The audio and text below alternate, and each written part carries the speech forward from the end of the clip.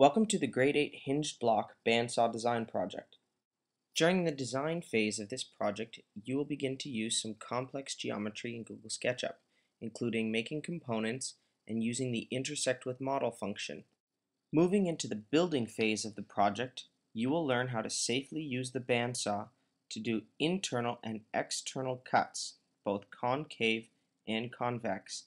Students are urged to stop, start, and replay this video as much as needed in order to complete the assignment to the best of your abilities.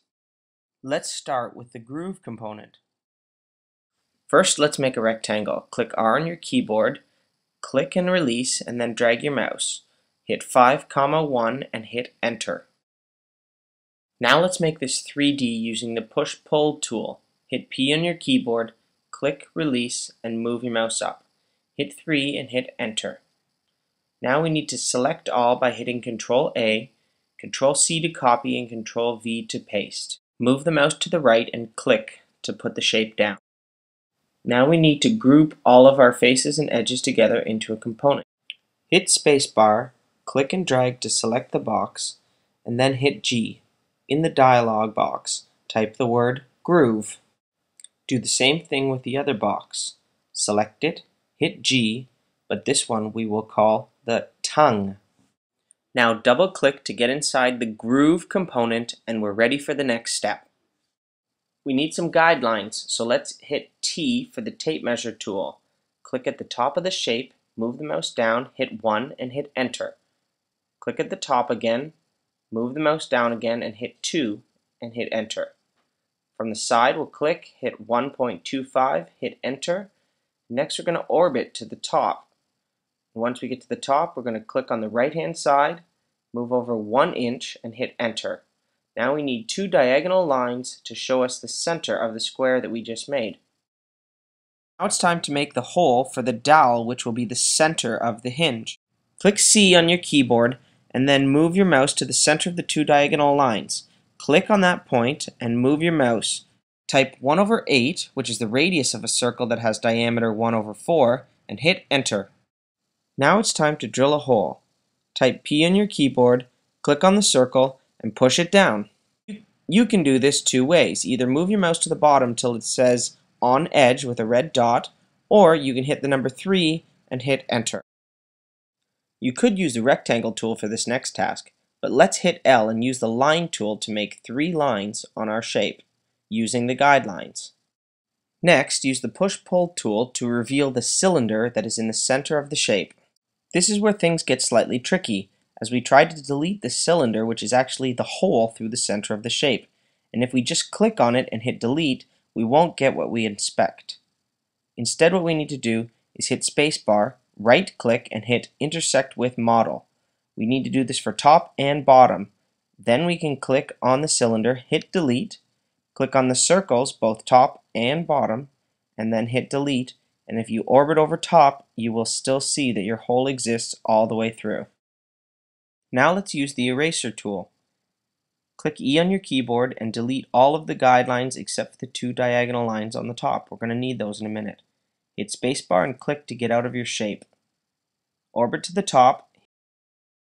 Draw 2 lines outside of your component over top of the guidelines that are inside your component.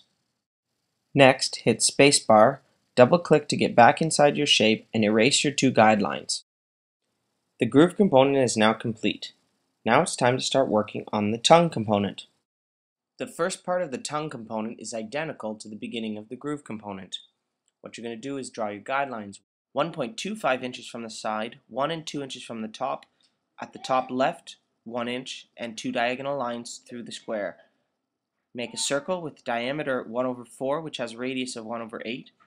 Click P and then push it down. Remember, you can orbit to look straight down the hole to make sure it goes all the way through. It's at this point where things differ from our previous shape. Now we need to make 2 sets of lines above and below following our guidelines to make the tongue component. We're not boxing the center, we're boxing the top and bottom.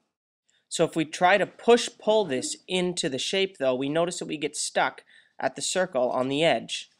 you'll see that it says offset is limited to 5/8.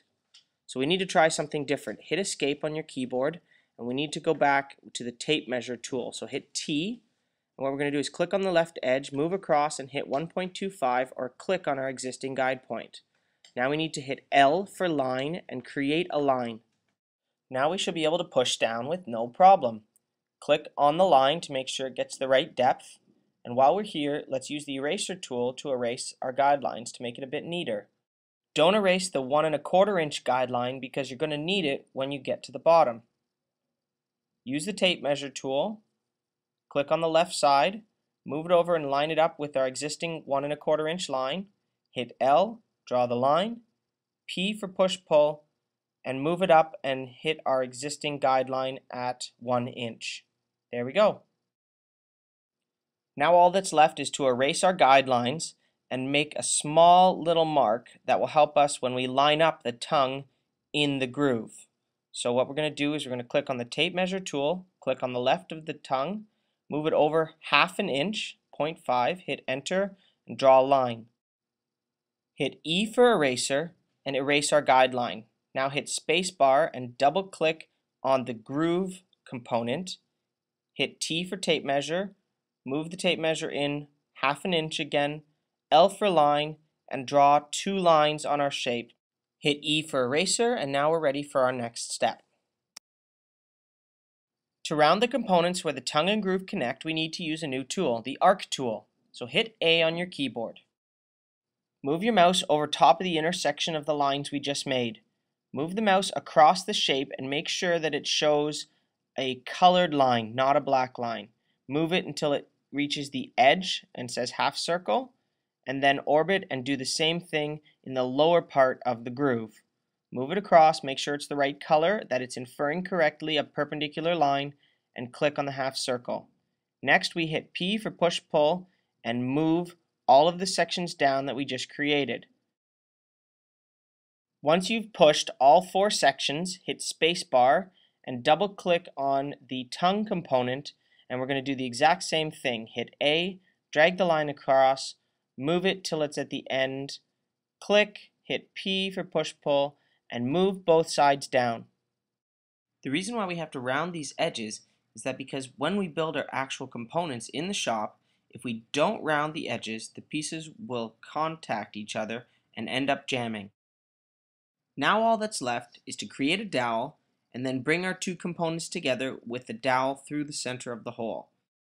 This is where the X comes into play, the one that we left on the surface of the groove component. What we need to do is make a square using the R or rectangle tool. Click C and make a circle in the middle, and of course our circle size is radius 1/8. Now if we try to pull the shape up, we're going to run into some difficulty, so let's see what happens. Use the eraser tool and erase the sides, and then select the shape and hit G. If you get the shape in the background, just hit Shift and then click on that shape and it will disappear. Hit G, and now we have our dowel component. So when we try to move this to the center, we can't find the center of the dowel. So as I move my mouse around, you'll see that I can't find it. And I try different ways and it just will not work.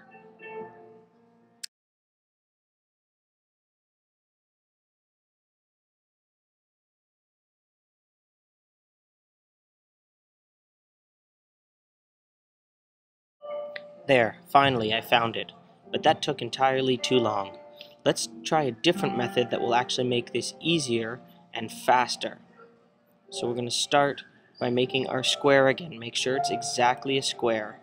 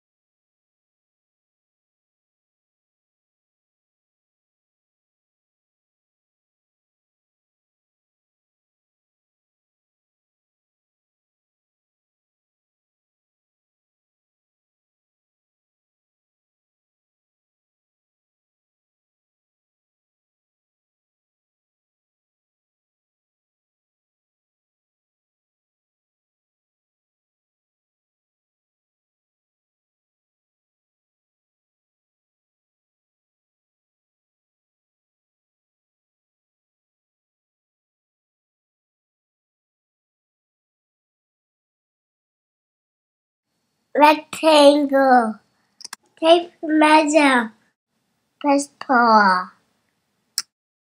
The root,